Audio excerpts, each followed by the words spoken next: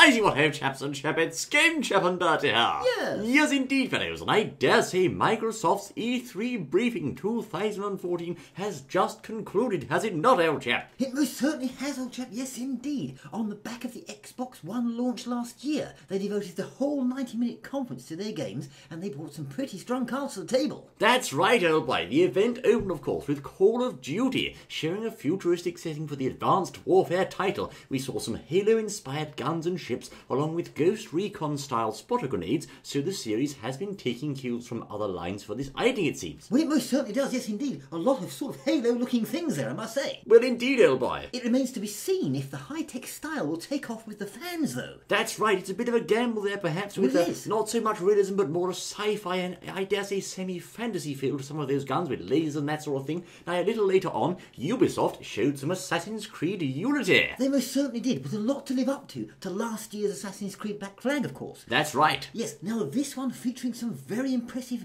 graphics, we must say. An interesting setting and a clever four-player co-op mechanic, it seems. That's right, old boy. I dare say they portrayed the riots, the period setting, and the nobility very well, and of course, placing poor chaps' heads on pails, the poor beggars.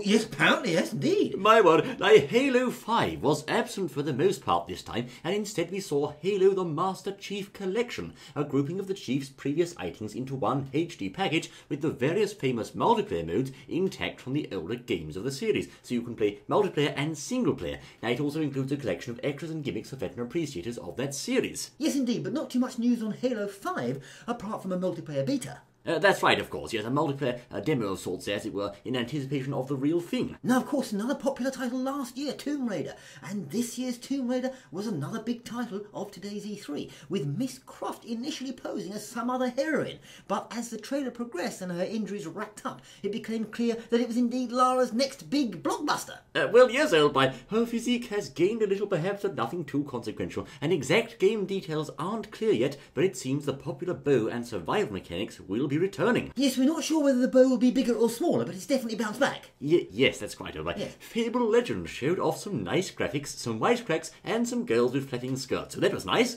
Flapping skirts? Yes, indeed, old boy. Okay, yes. Now we also saw some rather sexy Street Fighter DLC costumes for Dead Rising. Ah, yes. Yes, a new Crackdown with impressive CGI trailer, and a new game from Platinum Games called Scalebound. Yes, indeed. This time, Mr. Kamiya has put his firm's game on the Xbox One quite wisely, instead of the Wii U, perhaps after the wonderful 101's poor sales. We also saw an array of other titles, but Batman and Battlefield were absent, but maybe we'll see those later in the E3 event. Yes, indeed, a lot of anticipation surrounding those particular titles. Of course, we haven't seen Nintendo yet, because their time is tomorrow, so a lot of excitement there. Yes, indeed, old boy, and plenty more yet to look forward to in E3, but I dare say, what do you think of Microsoft's offering so far, and more importantly, will they win E3 this year?